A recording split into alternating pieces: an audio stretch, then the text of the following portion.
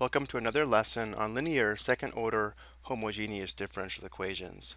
In this video, we'll discuss finding a general solution to a linear second-order homogeneous differential equation with constant coefficients when the characteristic equation has two equal roots.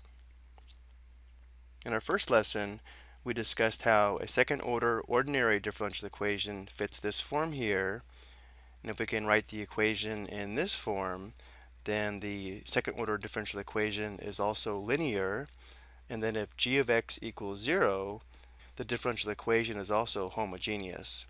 So the types of equations that we'll be solving will actually fit this form here, where the coefficients are not functions of x, but they're constants. And we discussed in the first lesson that we can solve these types of differential equations by using a characteristic equation and the principle of superposition, where if the equation is in this form here, using the values of a, b, and c, we can form the characteristic equation, and then the values of r will help us find the general solutions. But the types of solutions do affect the form of the general solution.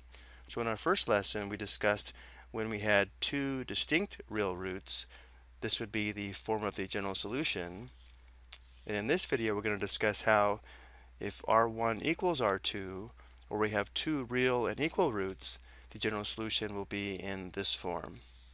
Notice in this form, we have an extra factor of x. So the goal of this video is to figure out where this form comes from, and then finally in the next lesson, the general solution will be in this form if we have complex solutions to the characteristic equation.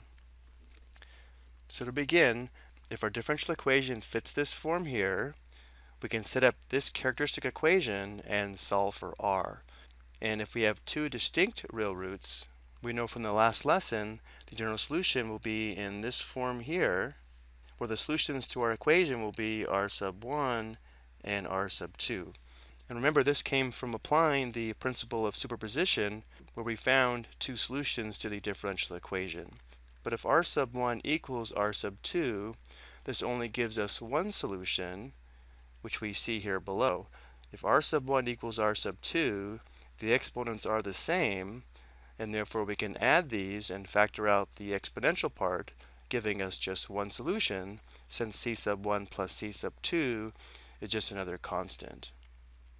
So when the characteristic equation has two real but equal roots, this only gives us one solution. So to find the second solution so we can apply the principle of superposition, we will let y be a function of x times y sub 1.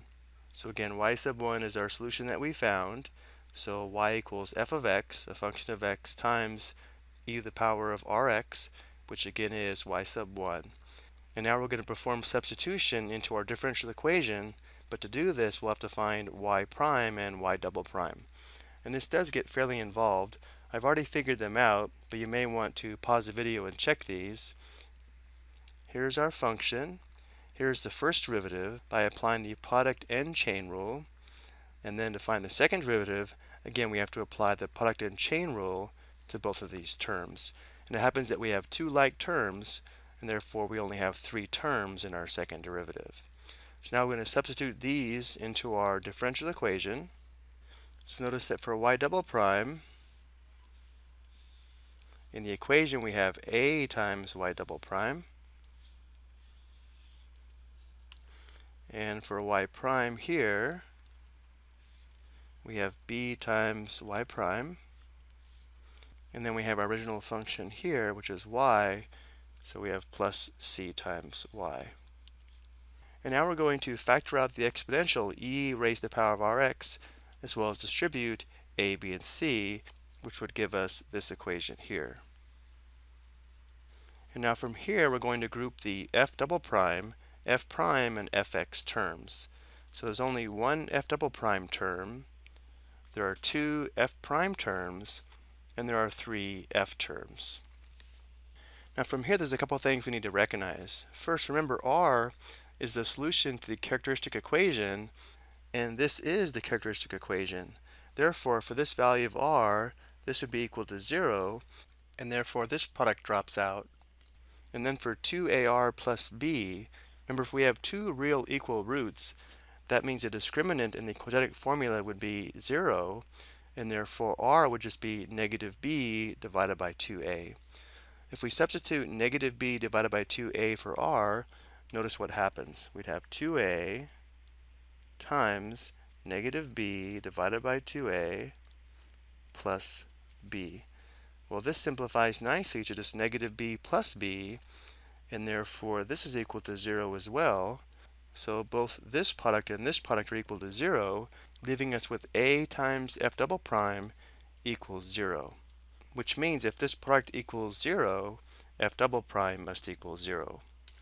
So now if f double prime equals 0, we can find f prime and f by integrating. So if we integrate f double prime, we can obtain f prime. Well, if the second derivative is 0, that means the first derivative must be a constant, which we'll call c sub 2. And now if we integrate a constant to obtain our function f, we would have c sub 2 times x plus a constant, which we'll call c sub 1.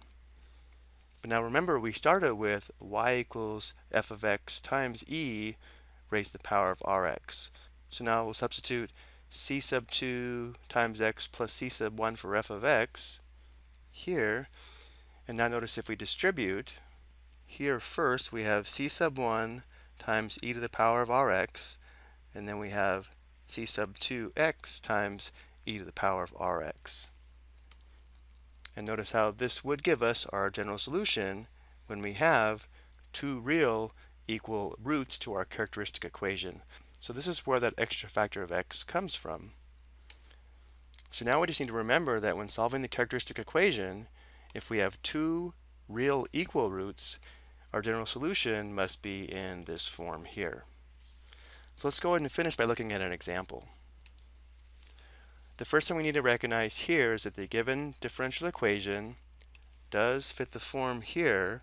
So we have a linear second order homogeneous differential equation with constant coefficients, and therefore we can find the general solution by solving the characteristic equation given here. So notice that a is equal to 1, b is equal to 4, and c is also equal to 4. So the characteristic equation would be r squared plus 4r plus 4 equals 0. And this is a perfect square trinomial. Let's start by factoring into two binomial factors. So we have r and r. The factors of 4 that add to 4 are positive 2 and positive 2.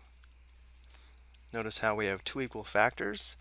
So we can write this as the quantity r plus 2 squared equals 0, recognizing there's only one solution here, which is r equals negative 2. That's negative 2 plus 2 is equal to 0. So this does have multiplicity 2, meaning we have two equal real roots, and because of this, we have to use this form for our general solution.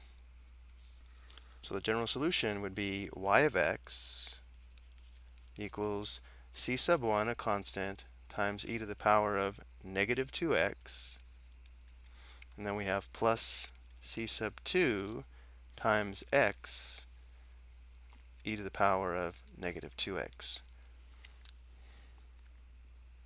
So the main thing to remember here